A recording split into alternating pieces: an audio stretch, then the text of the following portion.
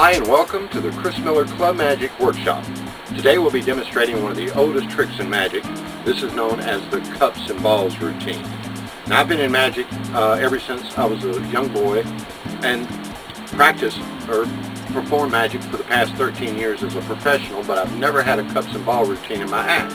I think the biggest reason is because in my mind I think that every kid has seen the cups and balls or had it from a purchase of a magic kit or something, and they know exactly how the trick is done. It involves 3 cups and 4 balls. This version is completely different. There was a magician named Michael Amar. He took some of the greats in magic's routine and put them together and formed his own, and this is actually his version of it. Now it involves the props at hand, which you have a beautiful bag which contains 3 solid brass cups. Now these brass cups are real sentimental. They belong to my grandfather, who was a magician back in the early 40s and 50s, and he passed them on to me after he died. But they are 3 identical brass cups. You can hear from the sound of the cup they are completely the same, especially this one. But the cups are solid brass. I wouldn't want to cheat you. You can see that there's no way to penetrate. That was just a gag. It goes. There's nothing that can penetrate the solid brass cup. But what you do to start the trick is you actually take and tap your hand. Ooh. When you do 2 things happen. 1, a little bruise appears, and 2, a solid cork ball. Now this cork ball has a beautiful white coat, and it sits on top of ball cup number 1. Now for the second ball, you spin your wand twice, and on the second spin you tap, and another cork ball appears. Now with cups and balls you can do several things. One thing you can do is you can actually push the ball to where it penetrates the cup. You can, once again, I'll do that once again just in case you didn't see it. I can slap it and it actually penetrates the cup. But in either event, you take ball number 2 and ball number 2 goes on cup number 2. Now for ball number 3, you just want to spin your wand 3 times, and on the 3rd time that you spin, you tap and the ball actually appears on the cup. 1, 2, and 3. Now the trick really gets good because you take the balls one at a time, place them in your hand, place the wand through the ball, tap, and the ball completely vanishes. Now I did that a little quick and you may not know what to look for, so I'm going to do it one more time.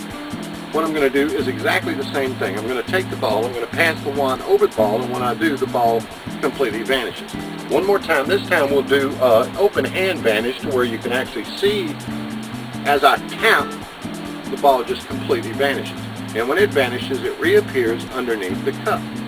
And if that one came back, then this one should have come back, and this one come back just as well.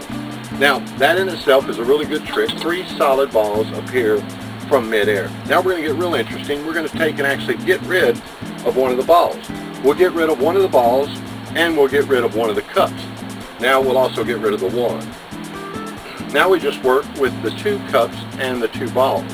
We'll take and place each ball under its respective cup, snap, and whenever we do, the ball disappears from here and it reappears under this cup. So now you have the 2 balls and the 2 cups. We'll make this a little more interesting, and we'll get rid of another one of the balls, and we'll actually get rid of another one of the cups as well.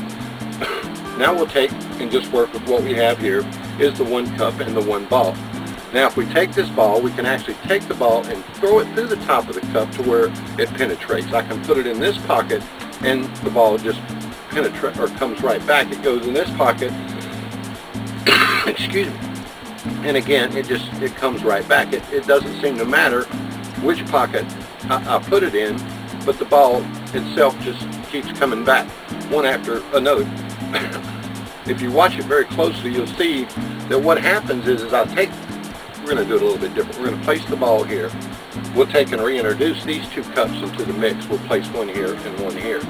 Now, would you think it was pretty cool if I could make this ball jump into either one of those 2 cups that you wanted? Very well.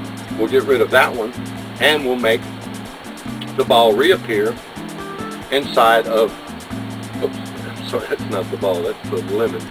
Or maybe, no, that's a lime. And an onion. Looks like we got the making of a good margarita, and if that's the case, then this bud's for you. That's a real cool cups and ball routine. I hope you enjoyed it. On the next video, I'll show you exactly how the trick is done step by step. Thanks for watching.